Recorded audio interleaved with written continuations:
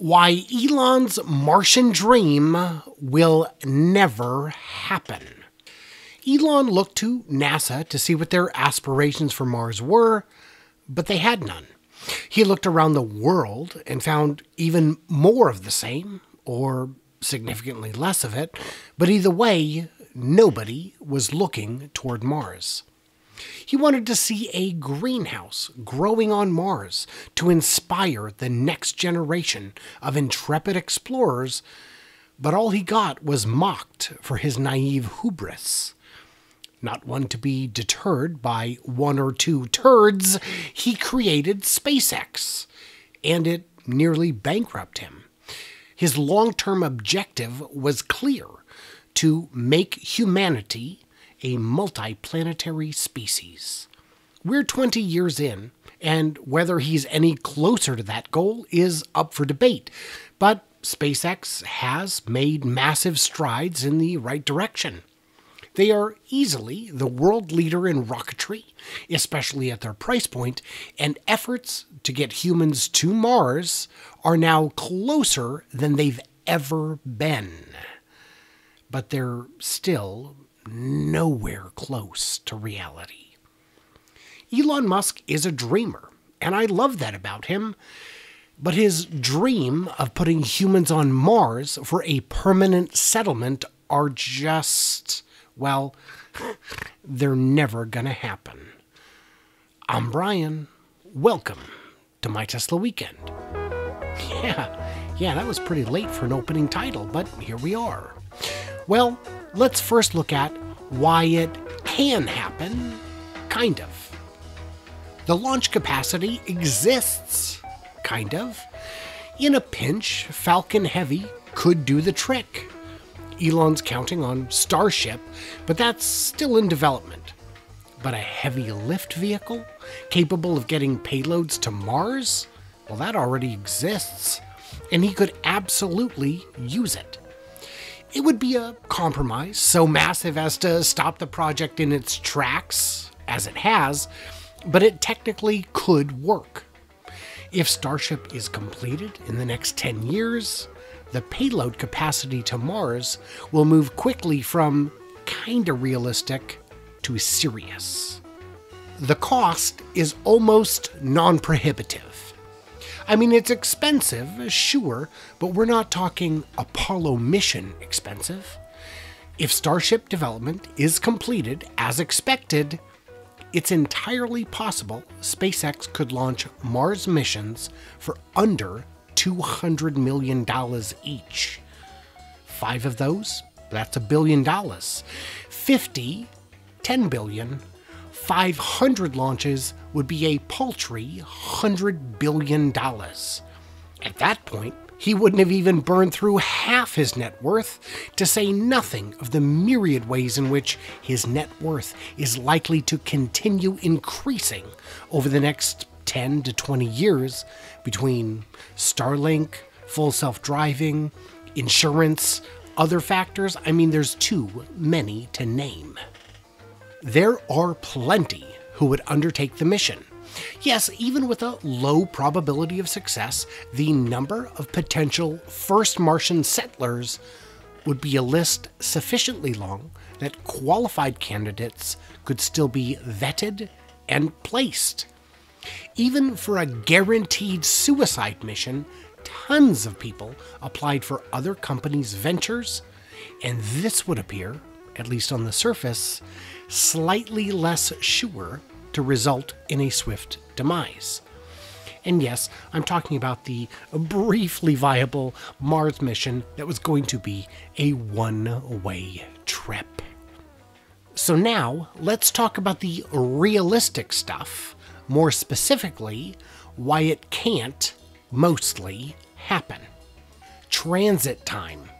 It's a long commute, and exponentially so in zero gravity. Being trapped in a small capsule, like what's currently possible with Dragon, would likely drive the crew insane, though tests on Earth have proved it's not impossible. The same experiment hasn't been tested in zero gravity. The journey is about 7 months long, which sounds a bit bad until you realize that the longest time ever spent in space by any human ever was only 14 months, and that resulted in serious health problems, both in terms of muscle and bone atrophy. Humans just weren't meant for low to no gravity environments.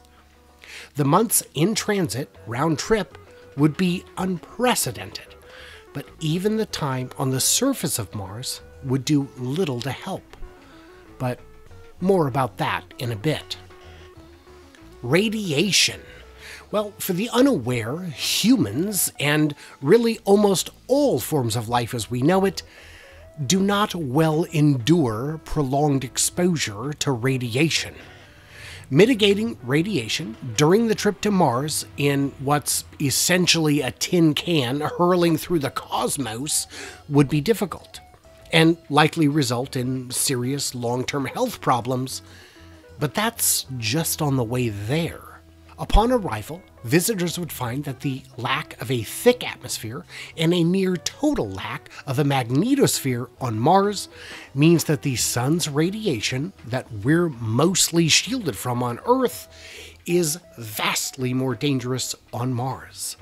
Well, this could be mitigated by putting the habitats below the surface so the soil can absorb most of the radiation, but that's way more complicated than, digging out an igloo.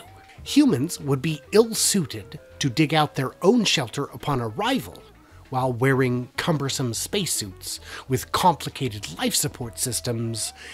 It's kind of a recipe for disaster. Surface pressure and temperature. The surface of Mars is often extremely hot or extremely cold, and the air pressure is always well below survivable levels for humans. If your suit loses pressure, you die. If your suit loses power, you die. In both cases, it's likely to be unconscionably slow and painful. Unlike while exploring the New West or the untamed Amazon, both of which had humans already in residence and where gold and salmon filled the streams, well, these would be fatal complications on Mars. Pre-building the habitat is critical. It won't be enough to land a craft or two on the surface in advance.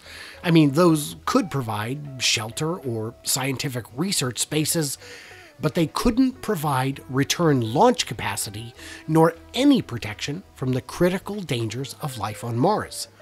In order to get humans to Mars and return them safely, we would need an army of robots to land in advance and build an underground habitat and all needed support infrastructure for a return trip.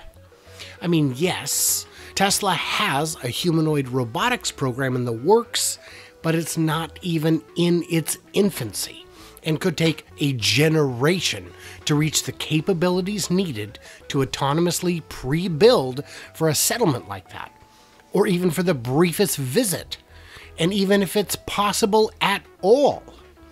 If the Starship carrying humans misses its landing target by even a degree, they would be so far off the mark that they would be unable to reach the robot-built settlement and would simply die, trapped in their spacecraft. 1/3 gravity. Zero gravity is bad, but the 1/3 gravity of Mars, relative to Earth, really isn't much better. I mean, it would slow the wasting of bone and muscle mass, including the pretty critical muscles in your heart, but prolonged time on the surface of Mars, especially in the case of settlers and their offspring, would require an evolutionary jump to survive such conditions, the likes of which would be unlikely among a group of 100 or 1,000 or even 10,000 people.